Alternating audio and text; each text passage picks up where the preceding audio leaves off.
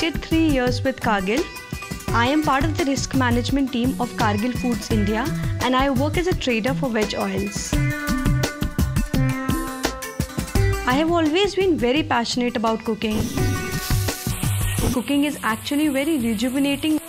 This recipe reflects our local culture.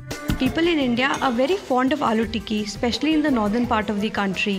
You will find it present everywhere, small gatherings, parties, or even marriages. It's a traditional Indian snack which has been given a bit of twist. My family and friends are very fond of aloo tikki. I innovated a bit by coating it with vermicelli and suji, and my family just loved it.